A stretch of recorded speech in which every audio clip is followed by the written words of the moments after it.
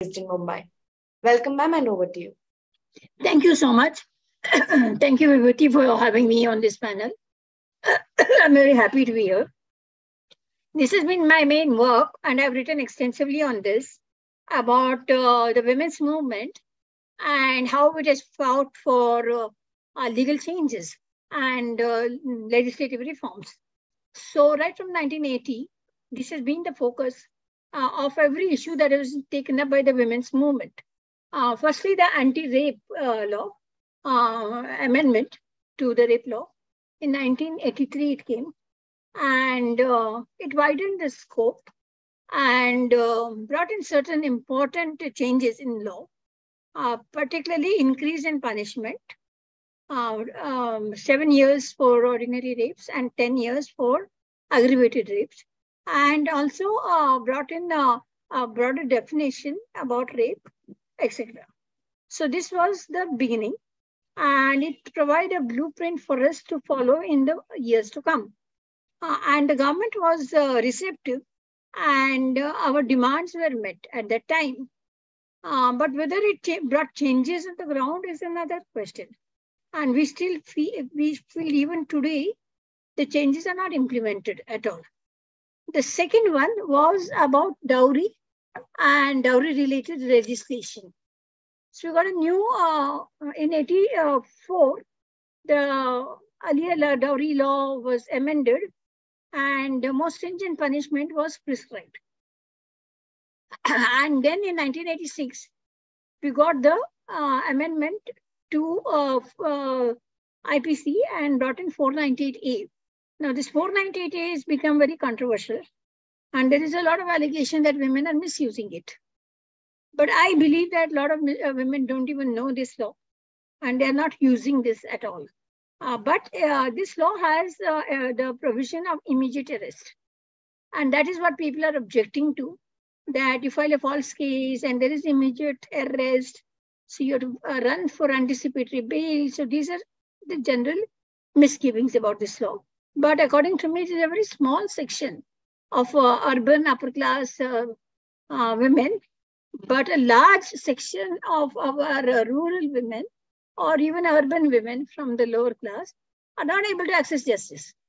So there's so much of domestic violence there, but the very few cases of 498 actually filed. And now the police, even if you go to the police station, the police refused to file cases. So these are important changes in law that brought about. Then there is changes in the trafficking law. Trafficking of minors, trafficking of children, etc. There's also similarly the punishment was increased, and also there is the Obscenities Prevention Act that was also introduced around this time. So basically, all the issues taken up by the women's movement ended in legislative reforms. Now, what did these reforms actually do? So mainly they made the law more deterrent. By deterrent, I mean increase in punishment. So the punishment was increased in every case that was taken up. And the law became very strict once a case is filed. But in most instances, the cases are never filed. So even in the rape law, the cases are not filed. Now, the rape law went through many amendments. Many changes over the years from 1983 onwards. And the more recent one is that after the so-called Nirbhaya case of Jyoti Pandey, again we got the law reform, and where certain clarifications have come that consent has to be voluntary. We can't just assume consent. Lack of protest is not consent. That somebody did not resist is not consent. And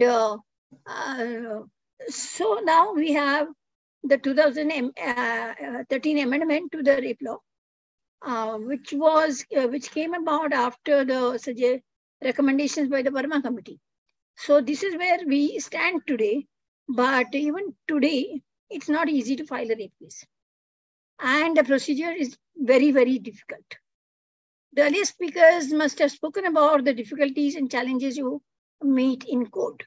According to me, where the women's movement faltered was while stringent punishment was asked and the statutory reforms were got, but we didn't look at procedure.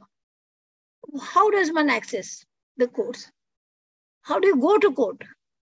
What are the mechanisms into which access to justice is provided? So these issues did not get due attention at that time. But in the domestic violence case act, the whole procedure has been made. A lot of attention has been introduced, and particularly regarding the statute, regarding the procedure. So this, with this, you have several sections. You don't need a lawyer. A very wide definition of domestic violence is provided: verbal violence, economic violence, physical violence, sexual violence, etc. has come into it.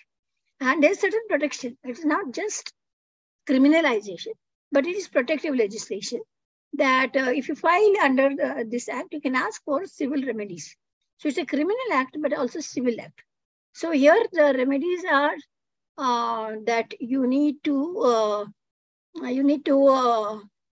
have a right to stay in the matrimonial home, custody of children, maintenance, etc., which were there in different personal laws, but they've all come together in the Domestic Violence Act.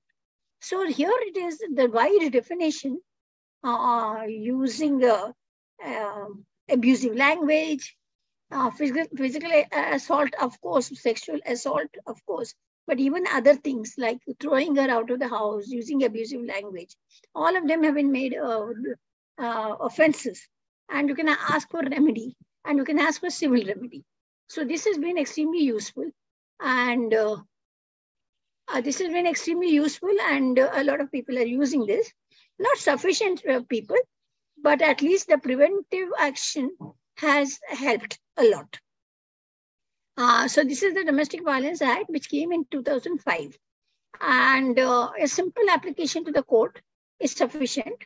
And the format is given in the act itself. You don't need a lawyer. An NGO person can also represent you. And so the expenses of spending on a lawyer is cut out.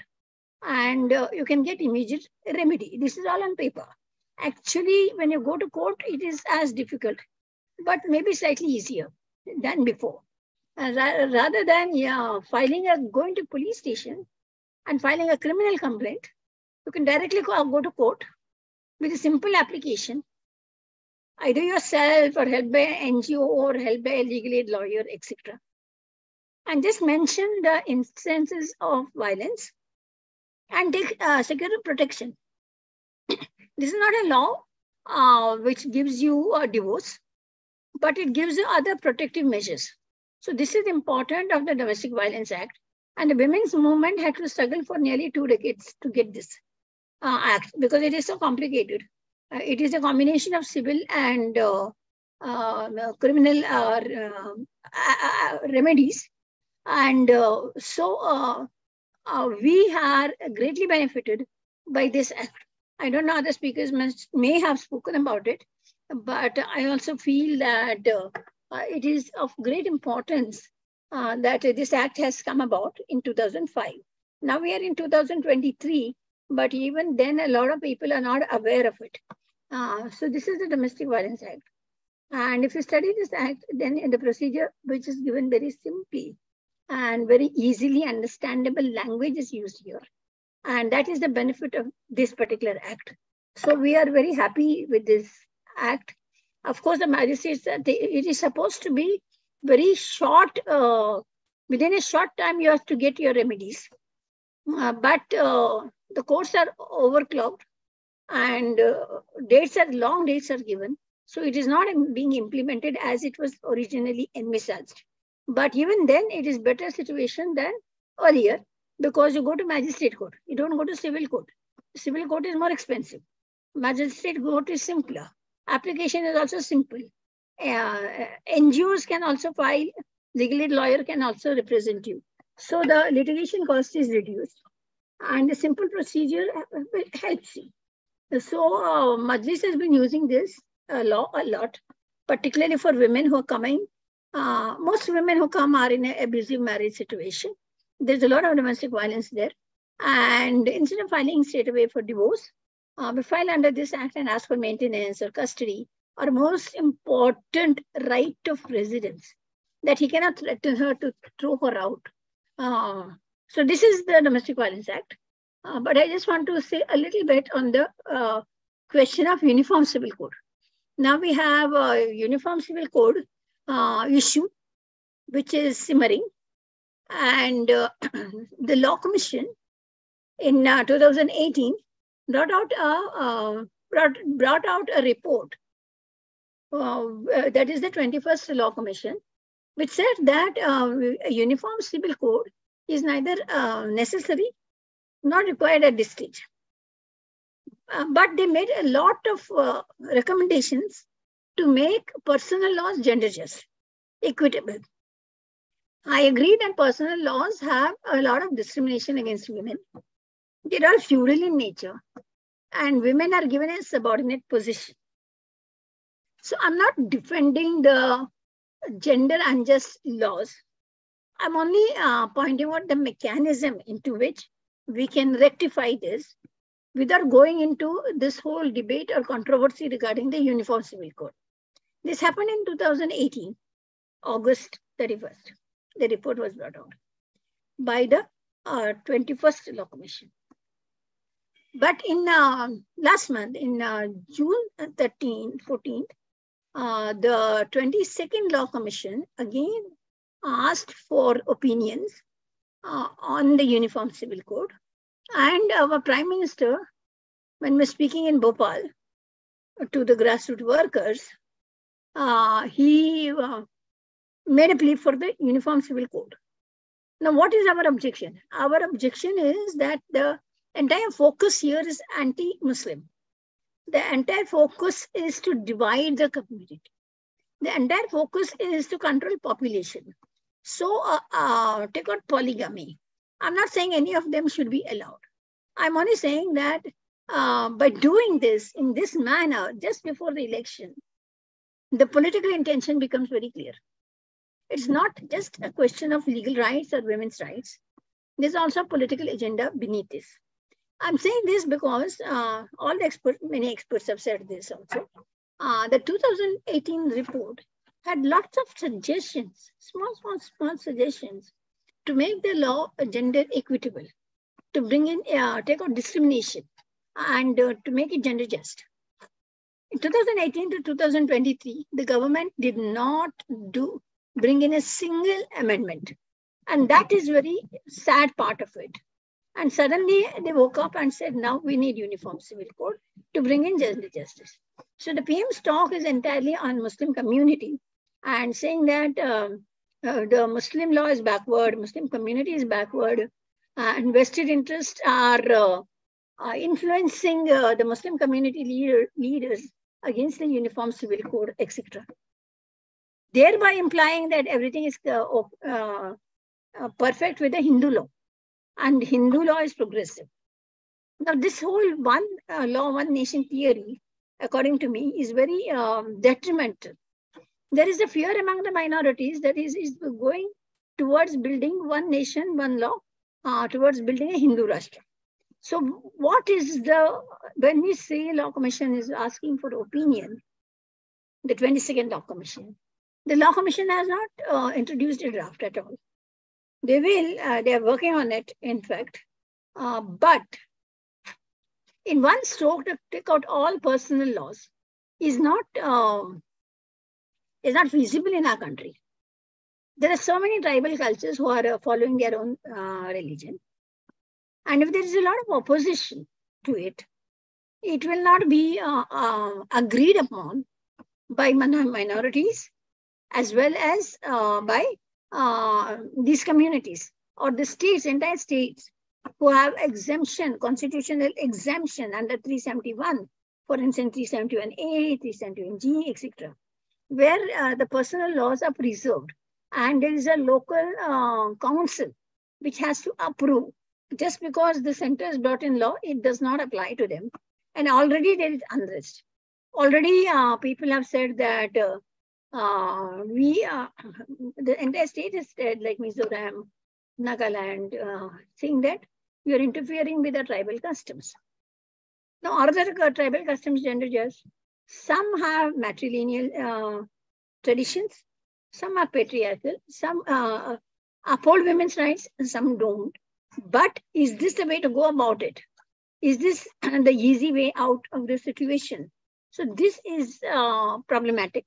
And this is why Majlis has worked very strongly, feels very strongly about this. And we have collected a lot of signatures. And a lot of people are opposed to this. And this entire thing is going to be sent to the law minister or the law commission very soon, like in a day or two, and will be sent out with all the signatures of people, of informed people, of people who are well aware of it. The judges there who have endorsed, a lot of legal experts have enforced, and we are in the process of finalizing this. So this is our concern today, that uniform law will divide the community. The objection here is the entire slogan one nation, one law. And that law is, there's a fear it will be a Hindu law and it will go towards building the Hindu Rashtra. There's also this whole concern that Muslim polygamy is increasing population of Muslims, and Muslims will soon overtake Hindus. This is another fear among the people which is whipped up. And here the Hindus are about 80%. Muslims are around 14%. So it's kind of absurd that Muslim population, if there is no UCC, Muslim population will overtake the Hindu population. It's an absurd connotation, but Hindus get very easily swayed by it. And that's why they endorse the UCC. In fact, there is active campaign and a letter has been circulated saying that a draft is circulated. I support the UCC because of this, because of this, because of this. I also have received this. And there are adverse propaganda material that are being circulated. And the Law Commission has said that they have received about 20 lakh responses. So how do these responses come? From where do these responses come? Who is manipulating this? So this is some real concern. And if the Prime Minister's spitted for this, and the Law Commission is also going to be a so-called opinion of the people, etc. So it is sort of imminent that they're saying that in the monsoon session only, a draft will be submitted, etc. Right now, we are asking, Law Commission is asking for opinion without a draft. There's nothing to respond to. And so legal experts have said you don't have to respond because nothing to respond to. But if you don't respond, then they'll say you agree. So in order to show your opposition, there has to be a letter written to the Law Commission, oppose that you are opposing this. So this is where we stand.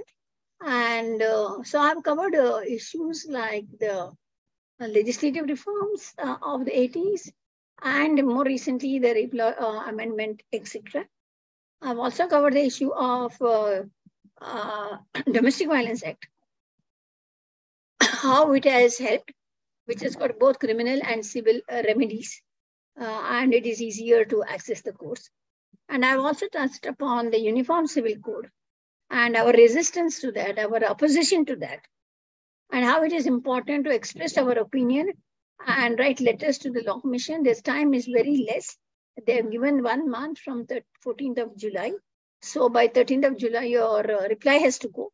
So I urge all of you to write to Law Commission and express your opinion and say that you, if you really believe in what I say you oppose the Domestic Violence Act, the Uniform Civil Code, and you will support the 21st Law Commission report and agree to changes within personal laws. It's my request to you.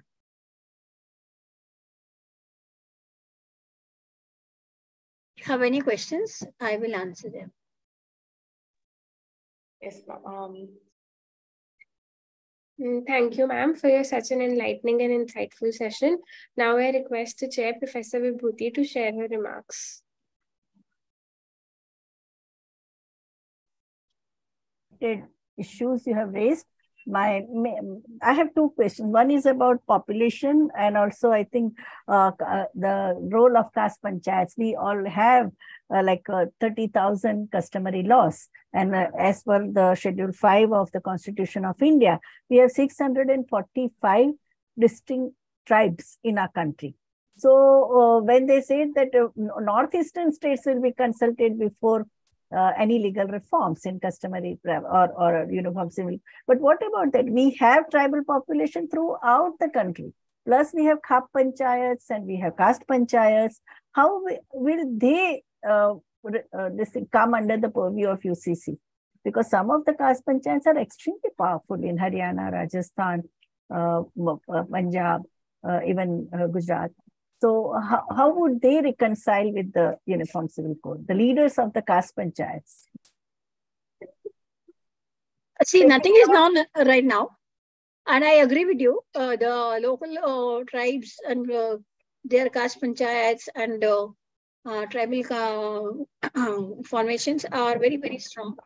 Yeah. And they're also not gender just. There's a lot of injustice to women happening there. Yeah. So we need to address that. Yeah. The government has to work very concretely in addressing such discrimination against women. Yeah. So how the UCC is going to help that, I am not aware because we don't have a draft. So how it will be implemented and what is the mechanism through which it will be brought about, that is not known today. And I agree with you that Hindu law itself, when the Hindu Code bill was passed, it gave exemption to customary practices for marriage and for divorce, for polygamy also. So if your custom accepts, then the court also said the custom accepts it, the tribal custom or caste concern. Even your marriage situation is either is Brahminical or based on caste. So either it is you have to do Saptapadi, the 7 feras round fire and Kanyadan, or you have to follow the tribal custom. So now in such a situation that you bring in a uniform civil code, who is going to follow this? And one point I missed is the Hindu undivided family property, where women are not given property rights. Now recently there have been some amendments to this, but even then the girls are forced to give their signature and give the property to the brother at the time of the marriage itself. And they are told that you are given dowry, so now you don't have property rights. So this is the system. So how are we going to tackle this? Yeah. And how the Uniform Civil Code is going to tackle this? These are some important questions that we need to address. Yeah. I think even that's why I think even among the Indians, it's not only Muslims question, because yesterday also it came out that even in northeastern countries, even after 40 years of efforts by feminists like Jarjum, they said we could not bring reforms in the polygamy. It is rampant, even in her state, no, Arunachal Pradesh.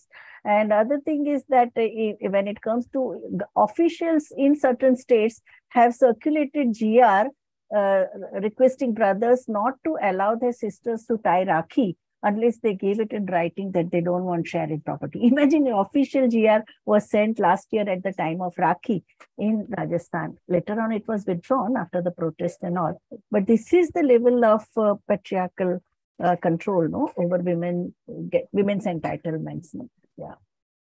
So it's going to create a lot of problem now. It's not only among the Muslims, but I think other communities and other religious groups are also going to be very, very, insecure. And also, we haven't seen their statements, but I think there must be a lot of churning going on amongst them also. Yeah. So, Jarjum was in support of the UCC? No. She says that it's going to, the circumstance, they said during 80s, we were saying that we want gender just laws, family laws, but we know that how it is intertwined with the identity politics. And in current context, political context, it's going to be very detrimental. There should be reform from within. that communities should come out. No, and it is happening. She gave several examples of Arunachal Pradesh, where so many women, individual women, groups, State Commission for Women had also prepared a draft, there was tremendous opposition from various tribal leaders, because all the tribal councils in Arunachal Pradesh are male dominated. They don't have women's representation. So they said this kind of debates and churning is going on at a state level, no? But that should be like democratic process, people's involvement, opinion to be solved. You just can't impose it from center, no? That was the feeling, yeah. So reforms from within. Thank you, ma'am. And I request Advocate Dr. Shalu Nigam to share her remarks. Yeah. Before that, I just want to say one thing. Yeah. I'd written this article in Indian Express a long time ago, just as this debate started. And I very strongly said that you bring in the reforms which the 2018 Law Commission, 21st Law Commission had recommended. And in 4 years, the government did not do anything at all. Now that, according to me, should be the way. While we agree that personal laws are patriarchal, they are framed in the feudal times, and they make women subordinates, and we need to change it. We need to bring newer values into this. But how the process, as I said, even about legislative reforms, the process is becoming very important rather than what outcome it is giving. So here also, it is very strongly felt that reform within community should come and not imposed from above a uniform law. So this is our concern here. Yeah.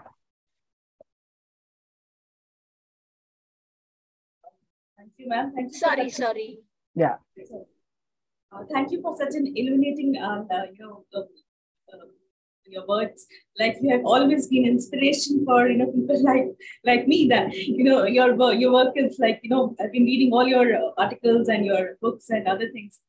Just one thing, since you talked about domestic violence law and the rape law, but the manner in which it is implemented, because we all know that the problems women face in access to justice, but by the time the court, the cases reach to the High Court or to the Supreme Court, what we have seen is that sometimes you get a very kind of anti-women kind of judgments, where the High Courts have said, okay, the rapist can should be tied Rakhi, and if the victim and the accused are getting married, they could be, the case could be resolved, or maybe the Anish Kumar judgments, which talks about the women are liars and all the cases are false and something like that.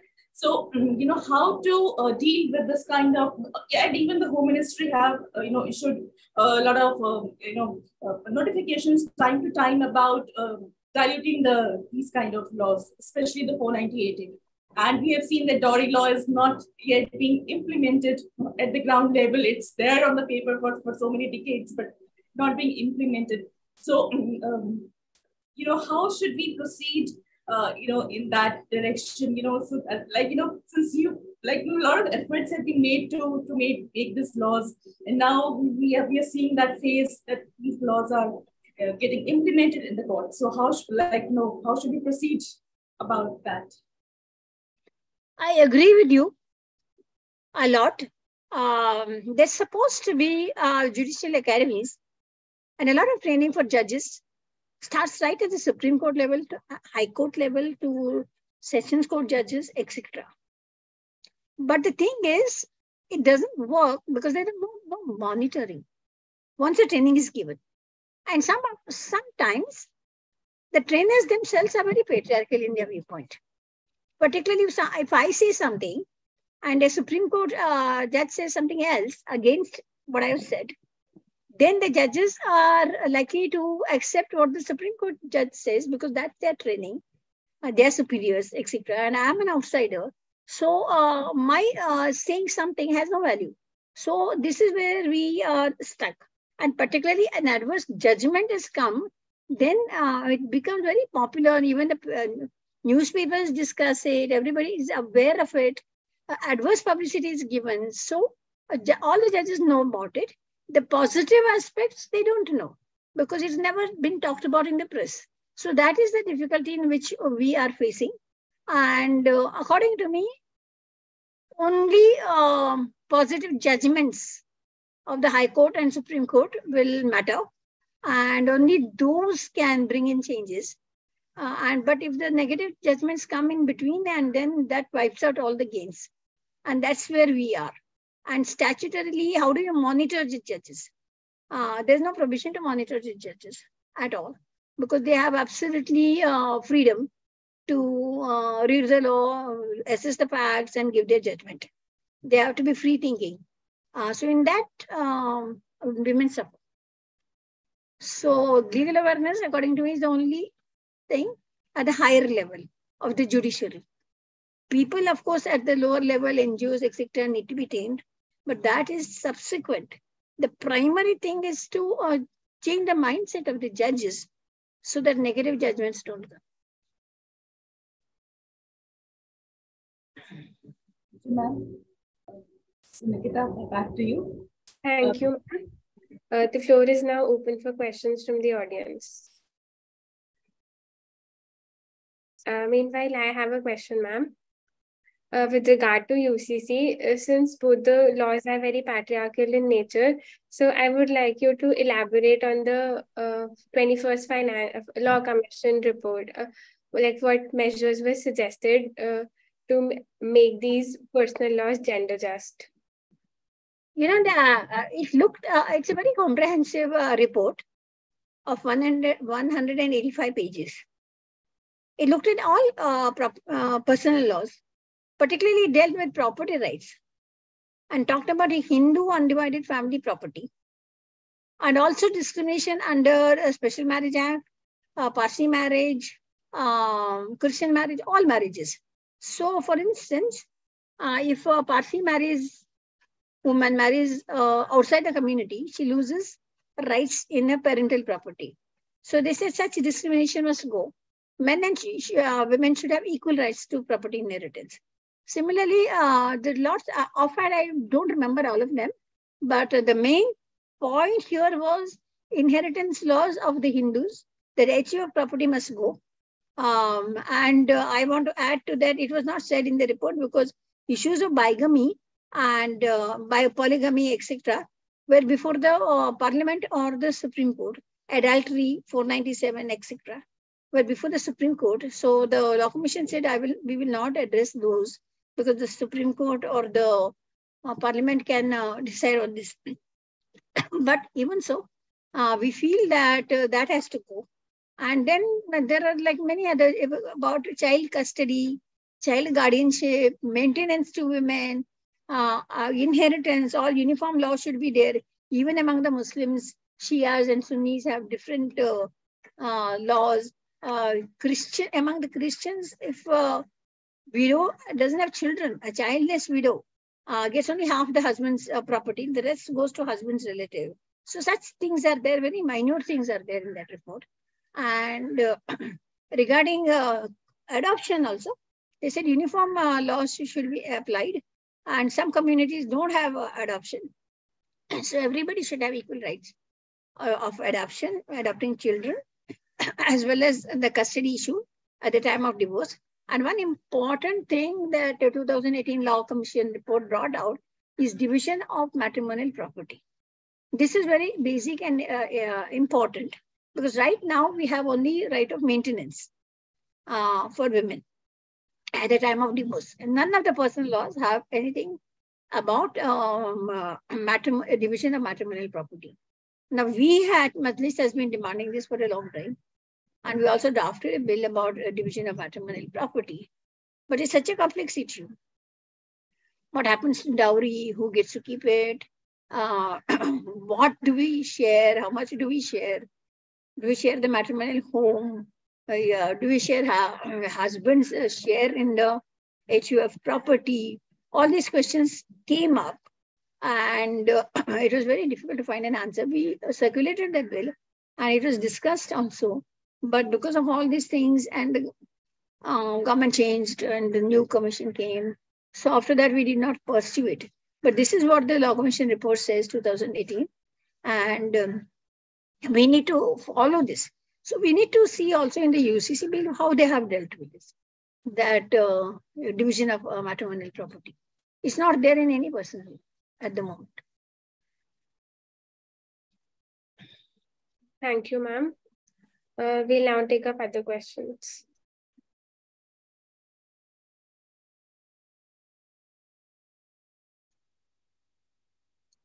Kumari Dikshita has raised her hand. Please unmute yourself. Yeah, ma'am, I have a doubt that regarding UCC implementation, even if the UCC demand is currently based on religion and against, increasing Muslim population, but isn't it good for women's rights plus gender justice, etc.? Because if we register our protest against it right now, kind of demand will emerge in the future, because often we hear that it is better, to strike out when the iron is hot. So what you have, want to say about that? Can you just repeat, please? Ma'am, isn't it good for the women's rights and gender justice, etc., if the UCC is being implemented right now, even if we know that it is, right now its demand is totally dependent upon the religion and against Muslims increasing population? Okay. See, but what are you agreeing for? You have no idea about it. So you are agreeing blindly that, yeah, I want uniform civil code. So, but are they going to touch the Hindu law? Are they going to do away with the joint property? Are they going to introduce matrimonial property? What are the principles upon which they will bring in all this? So these are the important concerns. What about child custody? Will single women get child custody? Adoption rights, etc. At the time of divorce, how do you separate? How do you find the child custody issue to be settled? So these are some of the important concerns for us. So we can't say blindly that it is good for women. And we need to look at it in more detail and find out where the problems are and how to solve them. I'm not saying they're good. I am saying that we need to address them separately, not necessarily going into the debate of UCC.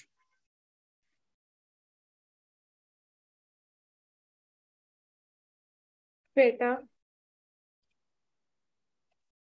Ma'am, I have a question regarding how women's rights are impact in our neighboring countries. Now, for example, in the Middle East, we have the guardianship law in Saudi Arabia.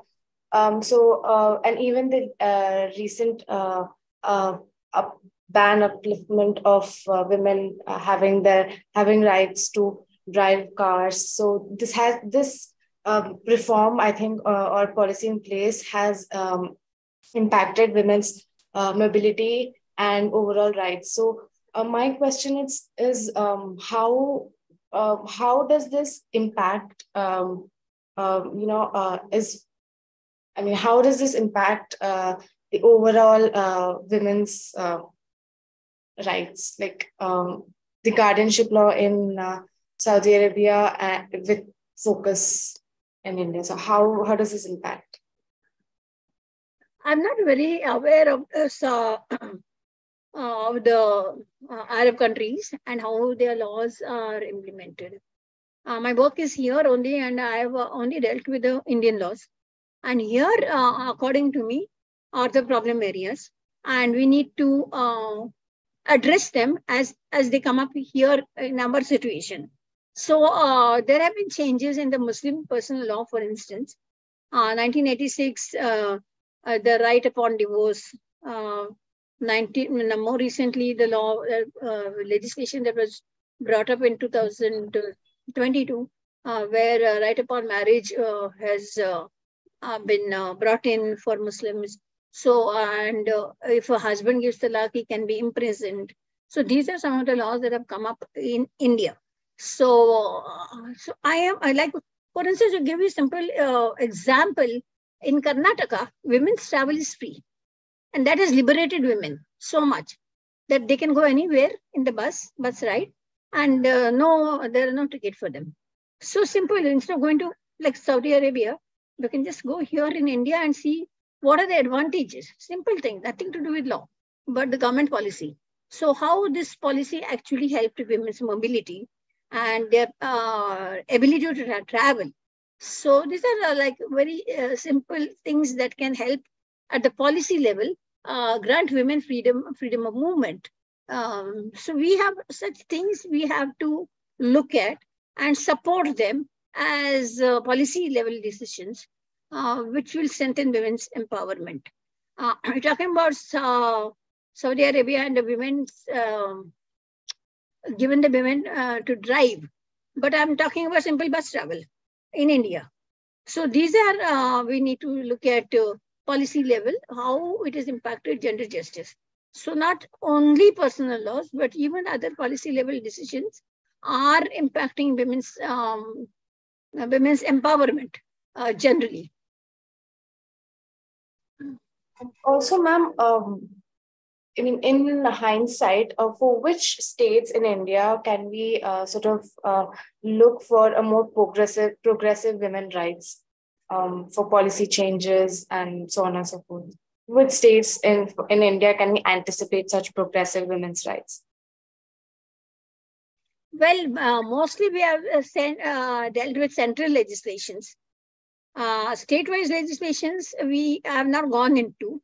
And all I know is that tribal communities and certain states like Nagaland and Mizoram have objected to the Uniform Civil Code. But otherwise, I don't know which state, but you have to look at the state-wise index of women's empowerment. And maybe Vibhuti can pitch in here to say which state is better. But there's a general feeling that North Indian states tend to be more patriarchal than South Indian states. South Indian states give more empowerment to women and women's mobility. This much is a very general statement, but state-wise we need to see, look, different parameters are there, like dowry death cases, 498A cases, divorce cases, whether they have property rights, whether they're accessing property rights, and these things we need to look at. Over and above what Flavia has said, I think there are other indicators also, like participation in electoral bodies and position like Pradhan and Mayor and all. So from that point of view, I think Kerala is the best. Kerala, Tamil Nadu, Karnataka, Telangana, and Andhra Pradesh. They are much, much ahead. When it comes to even Goa, when it comes to progressive laws, especially at the ground level, as Goa is the only state where you have a Goa Children's Act, no, which is so important.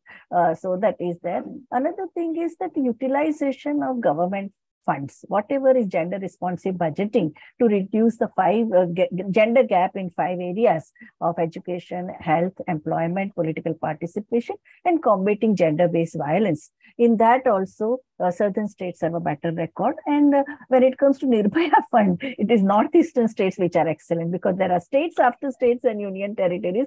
There is 100% non-utilization. In fact, there is a very comprehensive article in Sunday Review which shows the state-wise how much utilization has taken place. So from 2013, we have 1,000 crore rupees allocated to combat gender-based violence, but states have not sent proposals. So that is a major this thing. So political arena, when it comes to the educational profile also, women in beyond arts and science, no, like BA, BCom, say beyond professional courses, there also you see parents spending money on daughters' professional education. Even those indicators, they are better in the states below Vindhyachal. Those who are above Vindhyachal, even the middle class and upper class, it is said that they will be very hospitable. They may give you one big glass of lassi, as one bureaucrat said, free of charge if you go as a hospitality. But ask them to pay 30 rupees fees for daughters' education, they will not.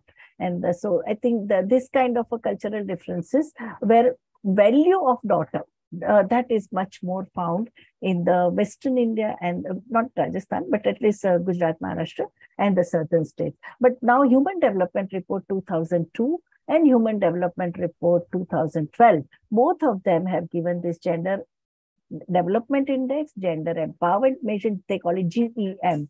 So GEM are also given state-wise according to all these criteria of these 5 important gaps. No?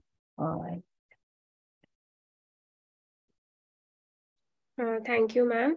I have 2 questions. First, what is the reason behind this difference among the southern part of the states and the northern part of the states? The value of the daughter is more below the Vindhyachal, as you mentioned. And other question is, the violence against women is pervasive across the country, be it sexual violence, domestic violence, or physical violence. So how can we curb it? How can we address the root cause of the problem? Like we always say that the root cause is patriarchy. So how do we actually transition that mind from changing the mindset of people? How to actually address it in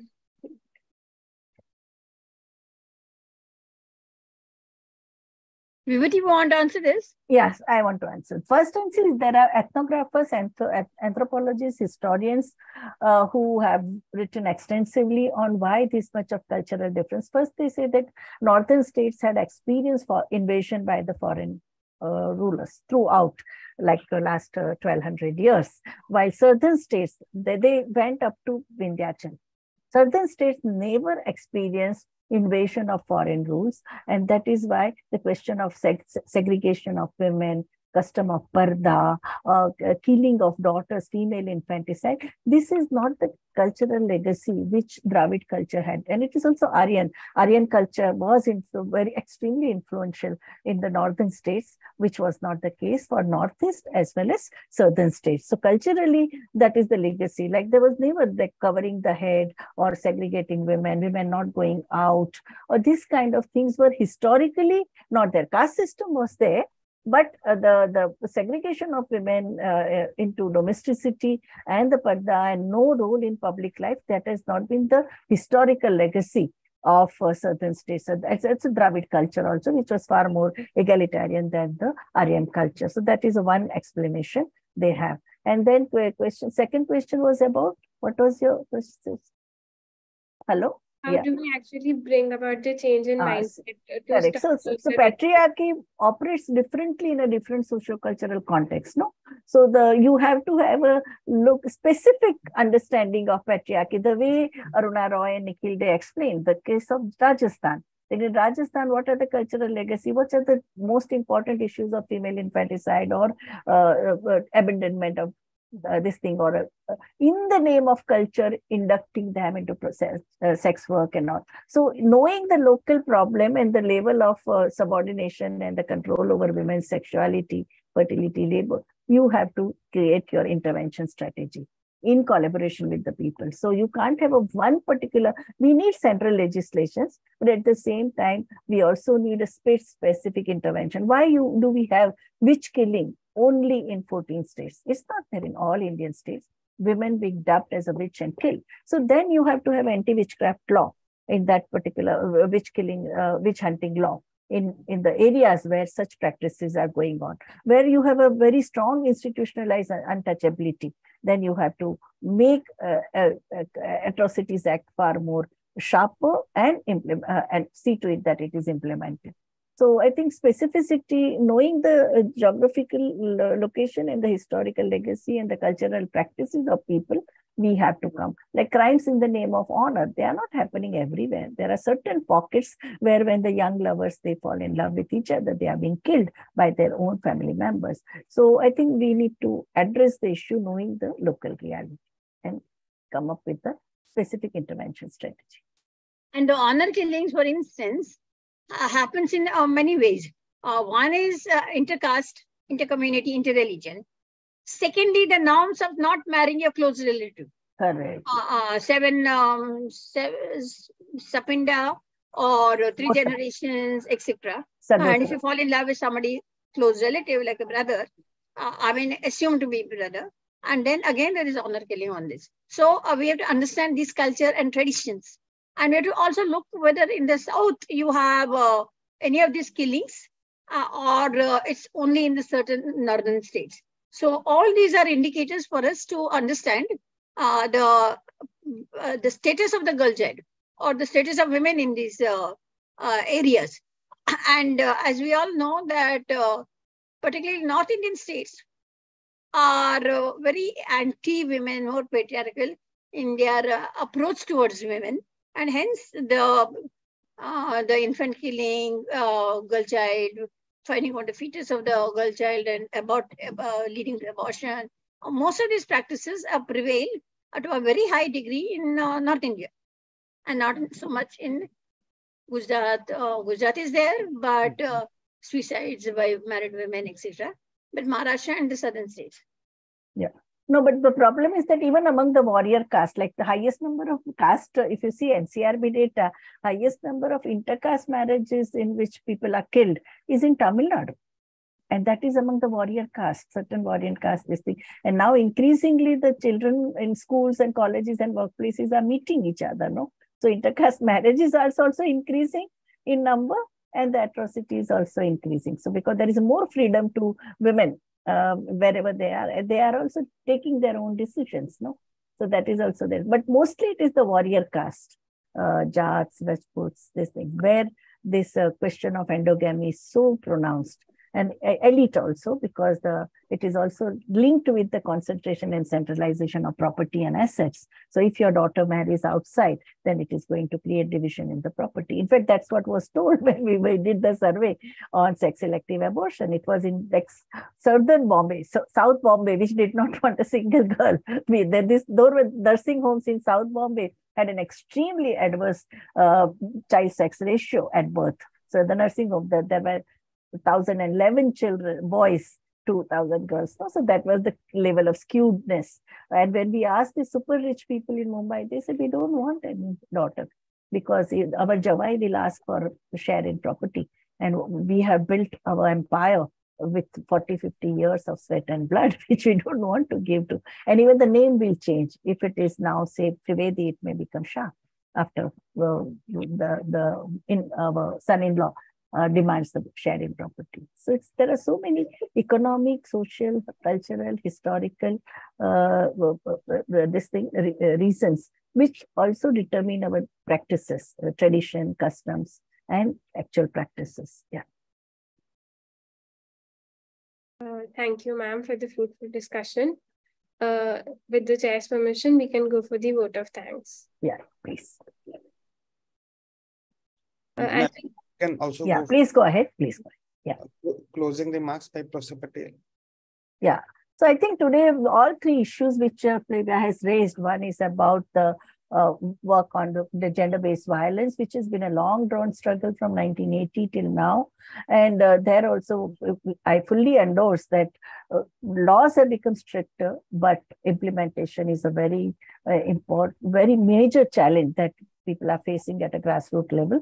And second, 498A, when men's organizations have the Pati Bachao Manch and all, they are also creating the lobbies. There are several judgments in which judges have made very, very, very adverse statement about 498A. But if you go through the data and the studies which Majlis has done, which shows that hardly 2% of people have been punished under 498A. So that is also very, very important concern. When it comes to judges training, what Flavia said is that the remarks which judges are making, and especially after that Madhya Pradesh High Court judge, who had asked the rapist to marry the minor girl when she becomes that created a major uproar. And after that, the Achar Samhita, code of conduct for judges, what type of language to use, what words to use, what terminologies to use, that also Supreme Court had come up with. I think about that is not much publicity. It happened during the lockdown, but I think we need to publicize this code of conduct for the judges, which Supreme Court has prepared. No, that is very important.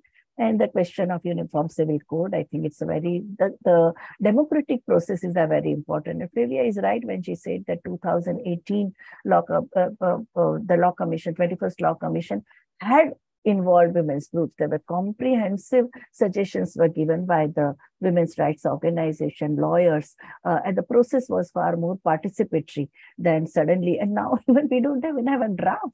What the government is talking of UCC, where they have not even put the draft of the UCC. They have asked people's suggestion, but without any base document. Even it is not that itself shows that how serious they are about this issue. And I think it is not a Hindu versus Muslim issue. It is a question of so many caste groups and community organizations, 650 tribal groups in our country who are minorities like Christians and the Buddhist and the Sikhs. They are also feeling quite insecure about what's going to happen when you have this whole UCC backed by one Rashtra, one law, one nation formula. No?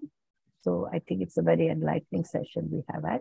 And I think IMPRI has also circulated YouTube. So I think it is going to reach to thousands of people. Already it is in circulation. The current debate is in circulation. Thank you, ma'am. Yeah. So we can go for the vote of thanks now. Permission of chair, can I just, just a small request. I just want to make, since ma'am has, views about marital rape, under the question of law. Yeah. And that is very important issue that we somehow we have skipped it, during our whole course. So just, quickly give your views regarding that. Yeah. With the permission of chair. Yeah, yeah, please go ahead. But DV Act takes care of it. Yeah, but Flavia, please. Yeah, I agree that is a very pressing issue. We have not legislated upon it. Every time it has come up, there have been like barriers that are thrown up. And finally, there's also the whole question if 498 is causing so much distress, then this bringing in marital rape will wreck families and etc. etc. All kind of fears that are being thrown out. So many times it has come before the legislature, also before the Supreme Court also, but this exception to husbands to have free sexual access to the wife should be taken out, and whether the consent is necessary. Now, there are judgments of the High Court and Supreme Court where they've said not having sex with your wife, not having sex with the husband causes domestic violence, and on that ground they have given divorce to the husband. So you wonder where you stand regarding the marital rape issue, and there is no consensus here. But I agree with you that we need to look at it very seriously, and we need to bring in the suitable legislation to take away the exception given to husbands that after marriage he has free access to the wife. Her consent should be the primary importance, and he cannot force himself upon her. And such judgment should go. There cannot be such judgments on this issue. It's going to cause a lot of churning. It's going to cause a lot of distress. And again, women are filing false cases. How do you prove, etc., etc. And when do you give consent? When do you withdraw consent, etc.? Are issues that are coming up or will be raised once this exception is taken out. But even so, the challenges we have to face. But this issue, this exemption must be taken out for the male under Section 376 of the rape law.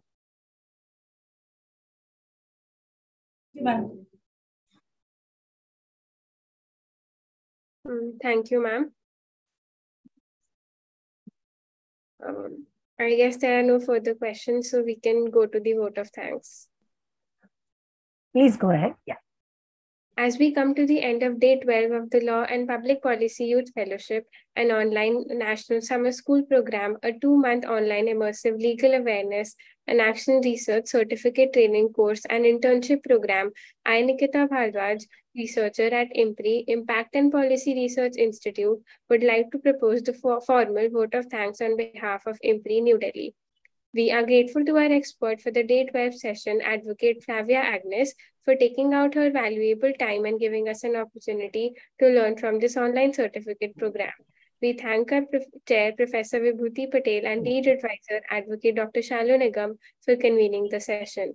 We thank all of our participants who have raised pertinent questions and actively participated in today's celebration.